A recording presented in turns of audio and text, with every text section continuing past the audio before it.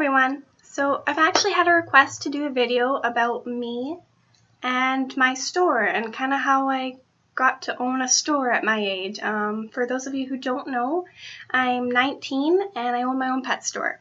So this video is actually becoming quite difficult because I'm trying to think of what I can tell you guys, and the list is overwhelming.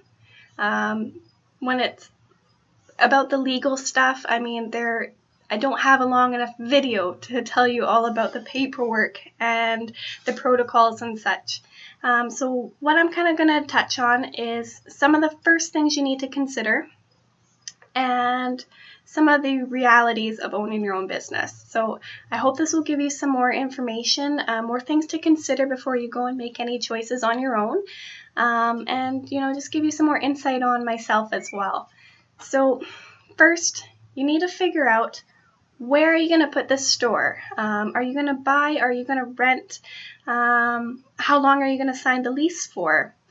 What kind of products are you going to be carrying? Where are you going to get these products? There's so many different vendors and so many different suppliers that you need to consider.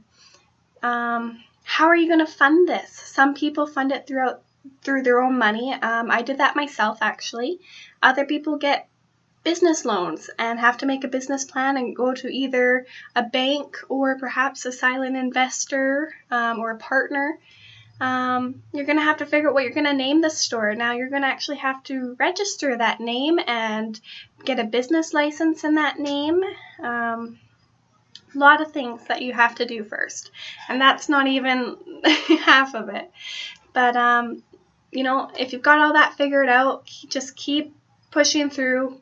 I always had a list of things I had to get done that day, and if I got to cross 2 things off, I might have been frustrated that I didn't get more done, but I was just trying to keep moving forward, and that's the main thing. So there's always going to be stuff to do. Even now, I've got so much stuff to do. I probably shouldn't even be filming this video, but I'm going to try and make it quick here.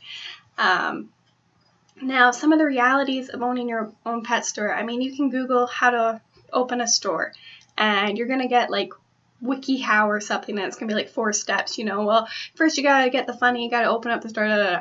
It doesn't tell you about any of the realities of opening it. So for example, just to kind of get an idea of how much time this takes up, typical working week is 40 hours a week. That's full time. I work 70 hours a week in store. That's not including all the time I spend answering emails, phone calls, dealing with orders and invoices at home.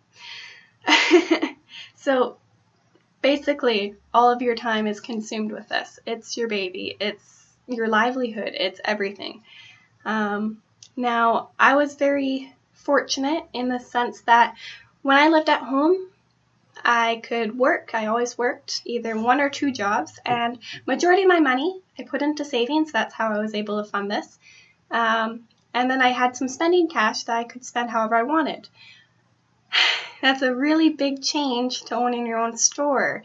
For the first while, regardless of how well your business is doing, all the money goes back into the business. I mean, basically, I pay my rent where I live, I pay for food, I pay for gas, I pay for my car insurance. Anything that is a necessity, I will pay for. Anything more, it's frivolous, and I have to wait because all my money is going back into the business.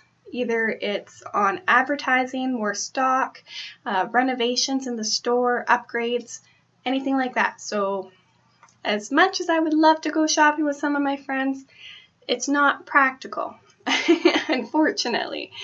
There's so much more responsibility than I've ever experienced. So on one hand, I'm really proud of that. I'm really proud of what I've accomplished. I'm really proud of how well I'm doing at my age.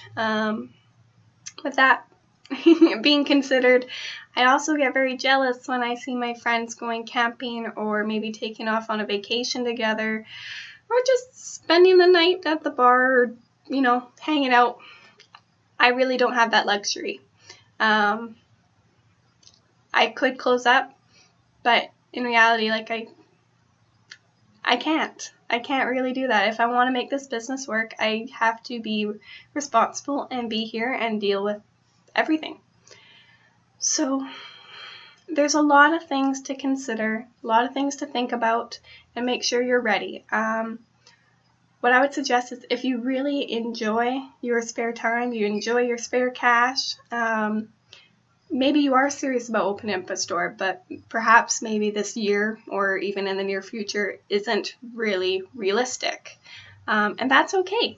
Do it when you're ready. Do it when you're going to enjoy it, because otherwise the store becomes a burden. It becomes almost like you resent it because you can't go out and such. And you don't ever want to resent it, because that's going to show in your work. It's going to show when you're dealing with customers. And you want to be in a good spot, in a good place mentally, where you're happy spending all your time here and you're enjoying your work, because you're going to get so much better response from people. So I know I'm rambling. There's a lot more I would love to get into, but really all I can say is do so much research and then do some more and do some more lists, write pros and cons. Just make sure you don't go into it blindly, because once you sign the lease, once you get the business license and start buying and bringing in stock, you can't just turn around and go, oh, never mind, this isn't fun anymore, I don't want to do this. You can't. It's not like a job where, oh, I think I'll really enjoy working here. Oh, that really sucked. Okay, I'll just quit and, find a new job. It doesn't work that way. There is so much more commitment. So I guess, yeah, sorry. I don't know if you can hear this, but my Bruce is snoring at my feet. Yeah, so anyways, I hope you guys enjoyed. I hope it gives you some more information to think about, to consider before you go and make any decisions yourself. And yeah, so I'll see you guys next time. Bye. I lied, I'm back, and I wanted to show you someone. So I don't know if you can see her. She's my little bearded dragon. I shouldn't say she's mine, but I bonded to her best, so I think I might have to keep her. Anywho, I just wanted to show you guys a little critter, because I feel like now that's becoming a habit. And also I wanted to add that I might have been a wee bit dramatic about the whole no spare cash. I mean, you just have to be smart with your money. I do treat myself now and then, but it's far less than what I'm used to. So I give myself a very small budget. I'm allowed to splurge, once every 3 months or something. Like I said, it's very little, but it's not like I have never bought myself anything. I just wanted to add that in because my next video is actually probably going to be a Sephora haul, and then I didn't want people going, well, I thought you said you never spend money. I spend a lot less money, just to clarify.